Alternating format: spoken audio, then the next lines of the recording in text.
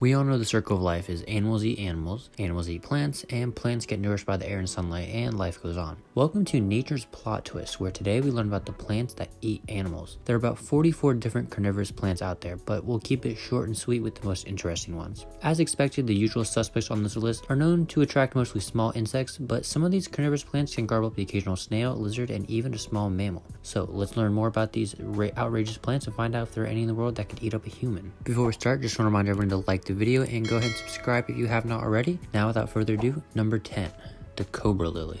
Well, you guessed it, this rare plant is named after a cobra, as it has the uncanny resemblance to a striking cobra. Found only in the cold water bogs of California and Oregon, it's truly poetic how this plant lures in its prey. Usually insects, using its sweet nectar smell, and once trapped, the insects exhaust themselves trying to escape through one of the many see-through false exits. This plant can grow up to 4 feet in height. Number 9, the trigger plant, or more scientifically known as the stilldylium, is a curious one on this list.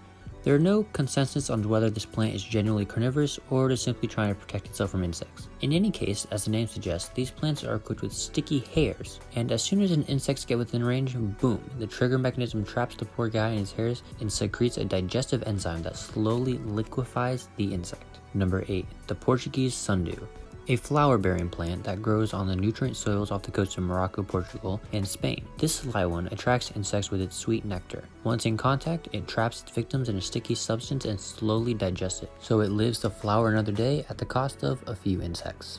Number 7, Rorigula. Native to South Africa, this plant uses an unusual mechanism to get its nutrition. It only attracts and traps insects. The rest of its job is left to its partner in crime, a bug species called Pimeridariduli.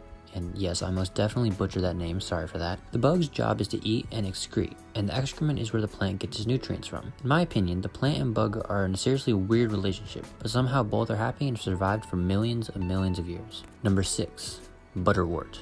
Named for its broad leaves that look like they are buttery coated, the butterwort is native to Eurasia, North America, South America, and Central America. It is one of the few plants here that doesn't trap its prey using its sweet, juicy nectar scent. Rather, its victims fall in for its secretion on its leaves that resemble water. One can always tell that a butterwort has had a good meal when you see the exoskeleton of its victim lying on its leaves, its insides dried out. Number 5, Corkscrew Plant. Unlike the other plants on this list, the corkscrew plant does not take much care of insects. Rather, its main diet consists of protozoans and other microscopic animals that it attracts and eats using specialized leaves that grow underneath the soil. These underground leaves are thin, pale, and rooty, but also have more of a normal-looking green leaves that sprout above ground and are used for photosynthesis using the light. Officially classified as herbs, corkscrew plants thrive throughout Africa's semi-aquatic environments and in Central and South America. Number 4, moccasin plant. Originally discovered in Southwest Australia, the moccasin plant checks all the correct boxes for a meat-eating plant. It targets insects with its sweet scent and then lures them into a woolly bugger-shaped tanks, where the unlucky bug is gradually absorbed into the plant itself.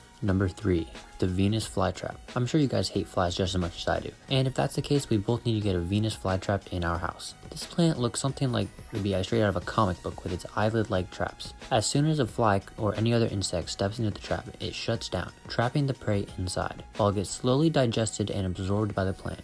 Fun fact, in order to eliminate false alarms from falling leaves and pieces of debris, traps of this plant will only snap shut if an insect hits 2 separate inner hairs within 20 seconds. That is pure genius for a plant. Number 2, the Waterwheel Plant. The Waterwheel Plant is an aquatic version of the Venus flytrap. Literally, it has no roots and it floats on the lake's surface and tempts bugs with its little traps. Just like its land cousin, with which the waterwheel plant shares more than one common ancestor, plant traps will pop in as little as 1/100th of a second. That is very fast for a plant to move, especially considering most plants don't actually move at all. And now, the one you've all been waiting for, number 1, the tropical pitcher plant. So we saved the best for last.